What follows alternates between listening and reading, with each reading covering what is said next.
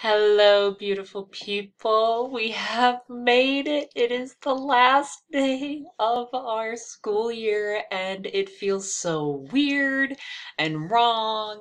And I don't even know how to explain how I'm feeling right now, but I know that this year has been amazing. I could not have asked for a better group of students to have as I journeyed from Wisconsin to California and specifically Oakland. You all have been amazing. I love you so much. I probably yelled a little too much and did some had some bad days, but we all have bad days, and it's important that we think about all the positive things that happened as well.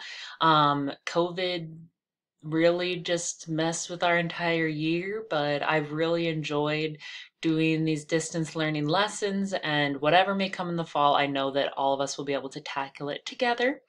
That being said, today is the last day of online learning. I have for you a reflection survey that I would like you to complete. That survey is for me to better myself as a teacher. And so next year, I'll be able to use this information in order to be a better teacher for some of you, sixth graders, and to be a better teacher for our community at West Oakland and make sure that everyone feels welcome and safe in the classroom and challenged because that's important. So please, please, please fill out this survey, being honest, right? If there's things that you didn't like about my teaching or things like that, please share that with me so that I can reflect on it and figure out how to best serve all of the students, because this is for you. It is your education, and I need to take into account what works best for you all so that you can learn.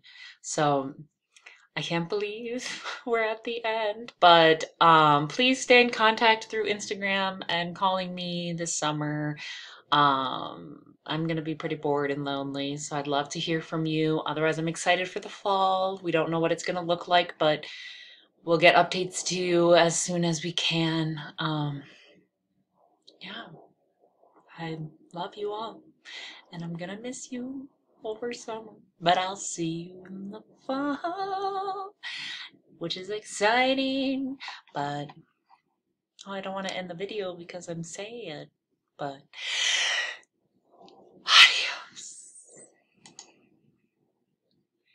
That didn't end. That didn't end it either. How do I end